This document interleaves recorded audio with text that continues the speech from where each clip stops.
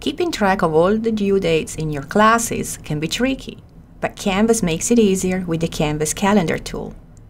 This video is a quick tour of the use of the calendar on Canvas. Did you know that you can keep track of your deadlines and synchronize your calendar to calendar apps and Google Calendar? This is your Canvas global navigation page. On the left side menu, select Calendar. It will take you to the calendar display page. On the sidebar, you have a view of the monthly calendar at the top, followed by your personal calendar and the list of your courses.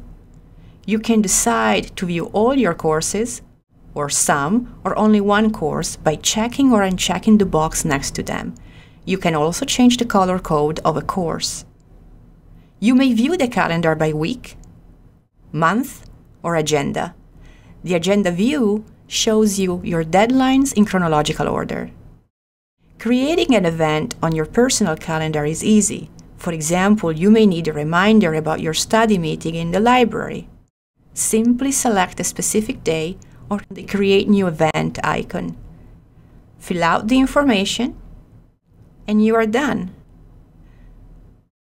The killer feature about the Canvas calendar is that you can synchronize it with any calendar app that takes Ical feeds, like Google Calendar, for example. All you have to do is to copy and paste the link. Now you're ready to use the calendar on Canvas. Don't hesitate to contact Online Learning if you have any questions.